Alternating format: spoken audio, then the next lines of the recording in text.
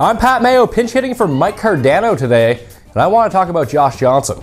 Johnson's 1 1/3 6-run outing against the Tigers yesterday was the shortest of his career. And the major takeaway from the game was his diminished velocity. We're used to seeing Johnson blow hitters away, but truth is, his fastball's been losing steam for years now. Just don't get too worried yet. It was a miserable day in Detroit, and early season cold fronts have a way of affecting different pitchers. Not saying that's entirely to blame for Johnson's struggles, but it would explain a lot.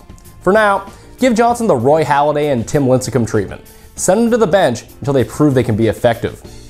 Same goes for Dan Haren, who was dreadful again last night against the White Sox. Yeah, he got the win, but that's about the only positive takeaway. Long term, he should be fine, but he needs to find his control before you consider starting him again. And in case you missed it, Zack Greinke decided to stage an impromptu NFL tryout last night, throwing a shoulder block at a charging Carlos Quentin. Didn't work, unless cracking his collarbone was the desired outcome. This is devastating news for Greinke owners. Looks like he'll miss at least 10 weeks, leaving either Ted Lilly or Chris Capuano to take his place in the Dodgers rotation. Both are crafty lefties with strikeout potential, pitching in the right ballpark and division, so whoever ends up getting the job is definitely worth an ad. If you need to make the move today, go with Lilly. He's the favorite to get the gig. In better Dodgers news, Hanley Ramirez is having the cast on his thumb removed today, and rehab starts as soon as possible. Hanley's looking at a mid-May return. His broken thumb brother Chase Headley's a lot closer to making his season debut. Headley's been fielding grounders, taking swings, and could start his rehab assignment Sunday. He should be back by the end of the month. Be wary inserting either immediately back into your lineup though. Thumb problems tend to create power issues for hitters even weeks after it's healed. I'm less concerned with that affecting Headley though. His injury wasn't as severe. Mike Morse fractured his pinky and could miss up to 7 days.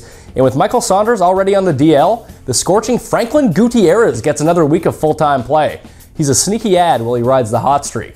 And after missing most of this week with a wrist strain, Josh Reddick returns to the Athletics lineup tonight against the Tigers. Put him back in your lineup immediately.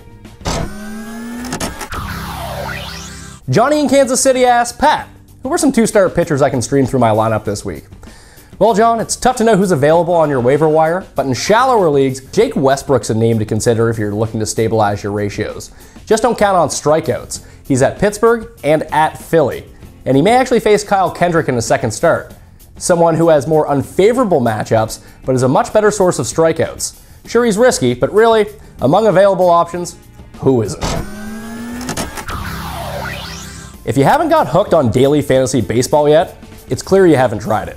But one thing you'll learn very quickly is the importance of a good weather report.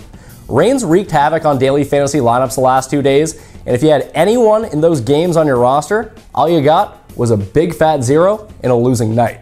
Rotoexperts' new Daily tab has all the info you need right up to game time, and yeah, that includes tracking storm fronts. So make sure to consult us before finalizing your lineup. Find it at rotoexperts.com/daily. For Rotoexperts, I'm Pat Mayo.